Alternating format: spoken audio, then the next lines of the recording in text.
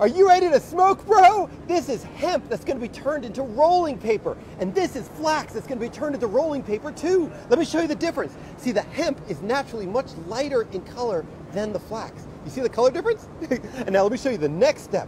Next step is to cook it. Let me show you how that's done. You come over here, check this out. This is a turn of the century giant pressure cooker. You send the hemp in and cook it. I got so much to show you, man. I love teaching about paper. Let's go. This is not oatmeal. This is hemp on its journey to becoming rolling paper. It's been softened and next it will be spread out and dried. I love showing you everything, man. You ready? Let's go to the next step. Dive in, bro. I dare ya. You are witnessing a very rare 110-year-old improved four-denier machine. After the hemp has been cooked and mashed, it is spread out on this machine. All it really does is essentially knock the water out of it and cook it and dry it.